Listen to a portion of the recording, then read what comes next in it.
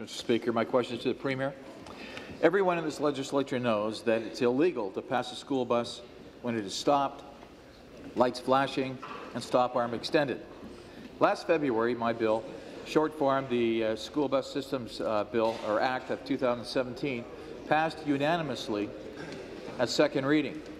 But unfortunately, your government continues to dismiss this bill as what? Insignificant? Well, we tried to move it forward before the session's end by asking the government to include it as part of the Safe Schools Act.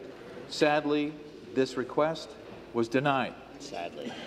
Premier, it's been 216 days.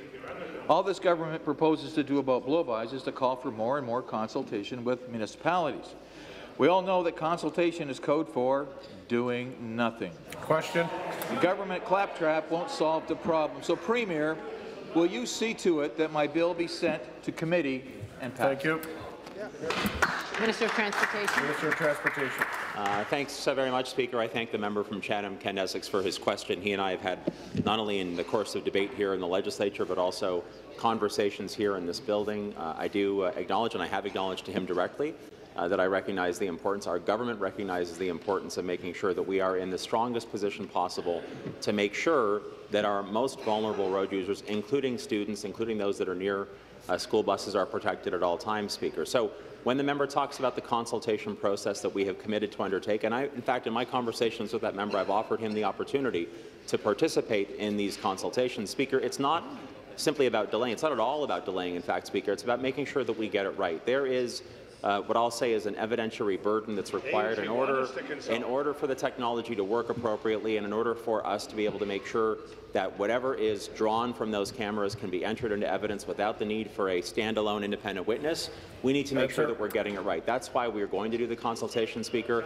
Happy to include that member in the consultation process, Speaker, and happy to have a conversation about it as well. Supplementary. Back to the Premier. Last May, we missed the golden opportunity to get my nonpartisan Bill 94 passed into law before the summer recess. People are outraged that this didn't happen. I have letters from municipalities throughout the province supporting this bill and hundreds of signatures on petitions calling the government to action. Recently, a blow-by occurred in Tecumseh. It was captured on a home security system. It recorded a mother's horror as she went out to meet her children and saw a car passing on the shoulder of the road just as her children were about to get off the bus. Luckily, no children were hurt, but it could have ended in tragedy. Premier and Minister, the longer your government dismisses Bill 94, the greater the chances are of tragedy. Will you take action today and expedite Bill 94 before it is too late?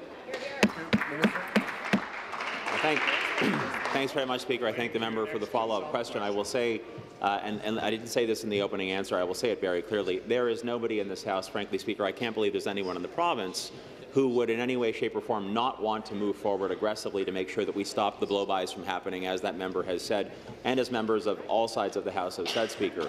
But a couple of things I do want to point out. Number one, there is nothing that currently stops video cameras from being used on school buses, and in fact there are some places in the province that have gone forward looking at some of the pilot opportunities that exist with respect to the technology. What we're consulting on, not just with municipalities, not just with the member opposite if he chooses to participate in the consultation, but also with our road safety partners, is making sure that whatever is produced by way of the camera itself can be entered into evidence in a way that does not necessarily require a third party being there to verify that the offence in question, that as is being pointed out, like red light cameras, Speaker, we're not quite there yet, Speaker. I hope to be there soon, and I can assure that member and all members, as soon as we're there and can satisfy the rest of the elements of what's required, we'll be the first ones to make sure that it happens.